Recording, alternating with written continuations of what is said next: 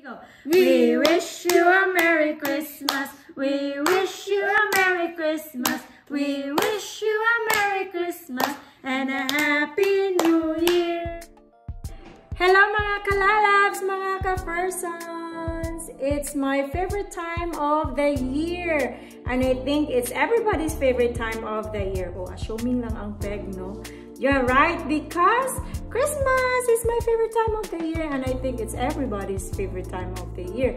So the shirt of Lucas says it, my first Christmas. So that's why it's very exciting for us, because this will be the first Christmas of Lucas and Kuya Andrei here in Austria. And we will be decorating our first ever Christmas tree behind me. So we are not using, what makes it special, and we wanted it to be unique, so we are using this real Christmas tree. So diri kasi sa Austria, dili tayo uso diri ang plastic, so it's not common here using plastic trees. So most of them, they are using real Christmas trees. So if you go to their shops or the garden centers, they are selling lots of this, actually, this real Christmas tree. So what makes it special also, we will be showing you our Christmas decor. So it's do-it-yourself or DIY Christmas decors using the lemons and oranges. So si Kuya Andrei og ako ang nagbuhat ana. We will be showing you also, and it was a lot of work. I mean, it's not a lot of work, but it took us longer since wala may sun diri nagagawas, because it's winter time and we are expecting a white Christmas also this Christmas season. So we were using the oven to dry these dried lemons and oranges. So that makes it special because we are doing it by ourselves. So let's get started. Oh, paper. I know my name is style. Ay, ne. Wrong na ni. Kaya naunsa na siya. Mali na. Kauna na later. Kauna na later. Ouch. Sige, we have so many oranges later to eat. Tarong abi? Ayaw, ana abi. Ayun, mabaya ko. Not so fast also.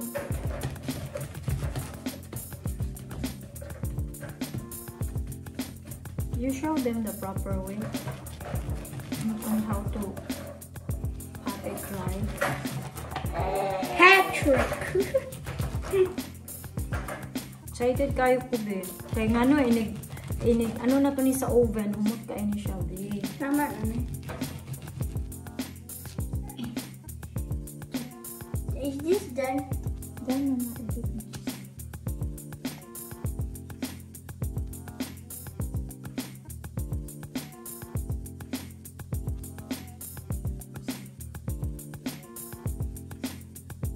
Okay.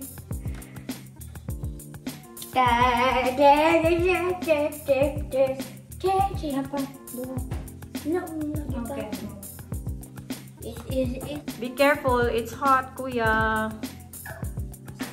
Baby, I will help you. Slowly lang, kuya. Ana. Then, do this one. Flip the, it's not hot man, the orange.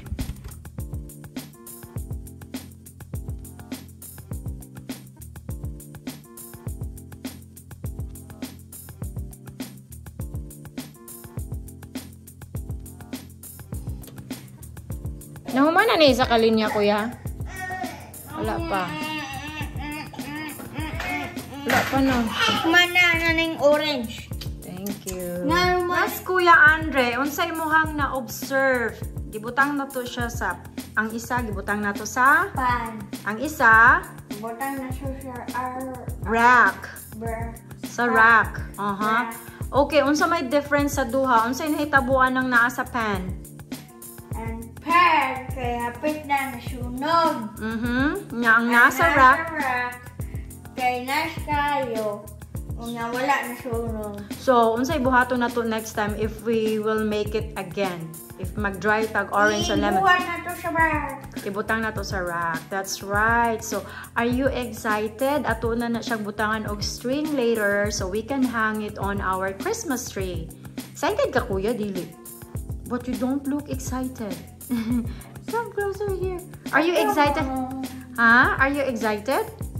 Yes. Kaya gigutom na magud na si Kuya Andrei. Come here, kuya. Show your face. Gutom na ka, kuya? Ano sa imong gusto ka onon? Okay, mommy will make adobo later. Bread and chocolate again? It's not breakfast anymore. Okay, fine. You can have that one. So, nabalik na mi. Gikan na malit og Christmas tree. And actually, niadto mi sa duha ka garden center. And you know what? Oh my God. It was really shocking. Kabalo ba mo nakakita ko dito og coconut shell? Yes, bagol. You heard it right. Bagol. Could you imagine pila yung price? It's around 400 pesos. Nya katunga lang pa jud. So murag ilang ginabaligya sa garden center para butangan og pagkaon sa birds. OMG. It was really shocking. What an experience. Had it I known, din nagdalatag daghang bagol diri Lucas atong gibaligya. Kay maka-income ta, ginalabay lang mo na sa tuwa Lucas na sa Pilipinas.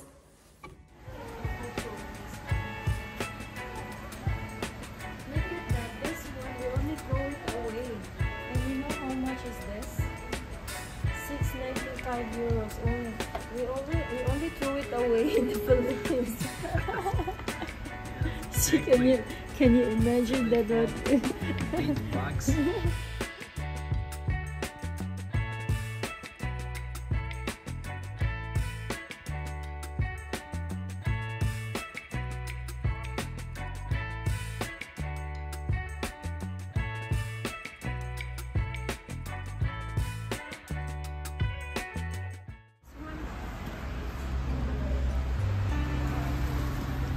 Hey, how about this one? Is it better than that? I think no. this.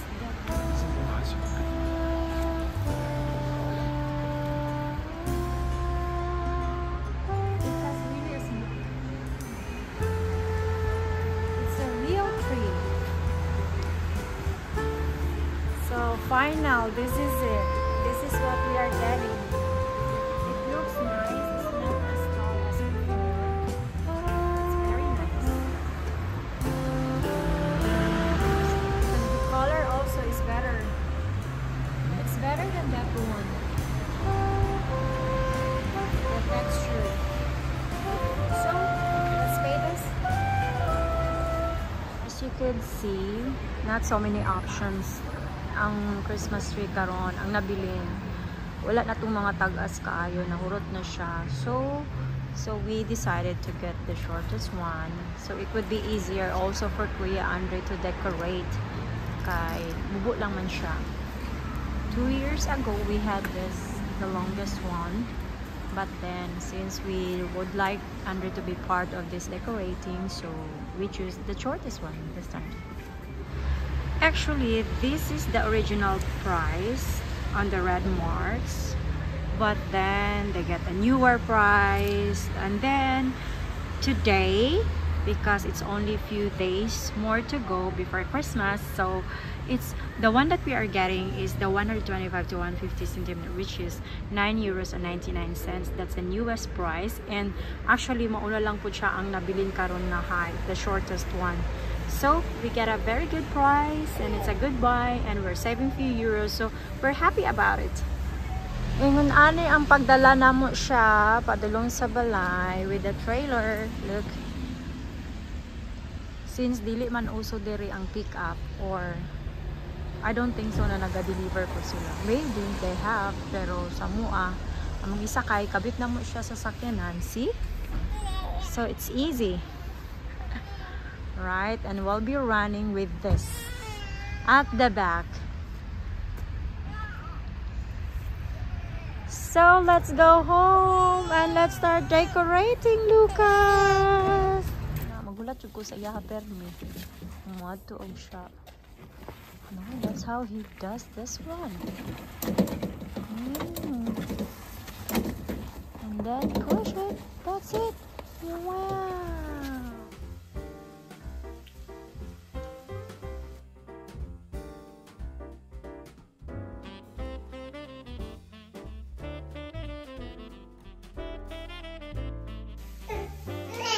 It's really the same height as me, love.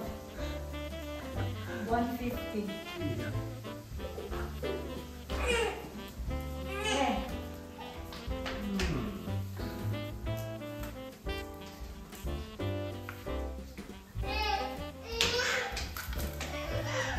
Yes, we got a Christmas tree down here.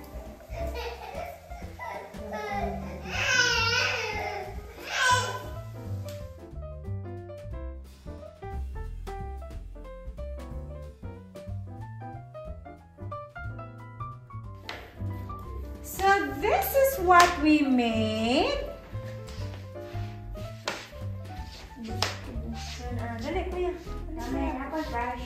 Later. If you face the mga orange, these are our dried oranges. And lemons. Oh, it's so pretty. See? Because behind the branch is being bigger. And like that, just like that. See? There's a drought. You can have one drought, but no, not this.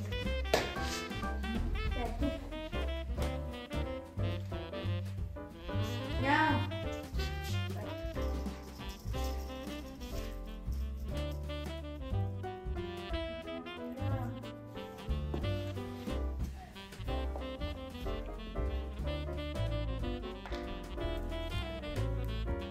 Yes, Lucas?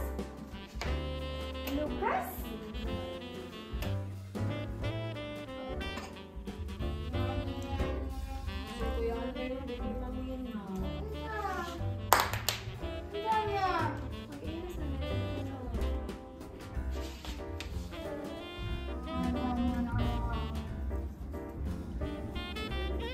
I think Lisa was tying it, because the small Christmas tree.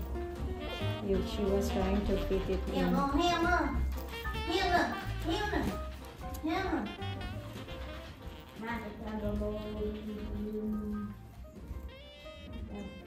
That's really good.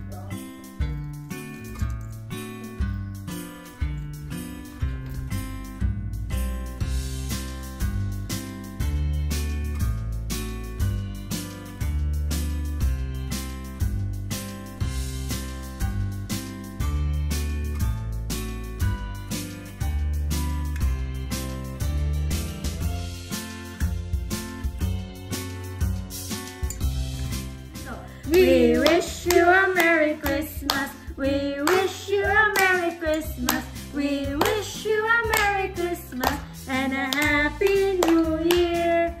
Merry Christmas and Happy New Year, everyone. Like and subscribe to our channel.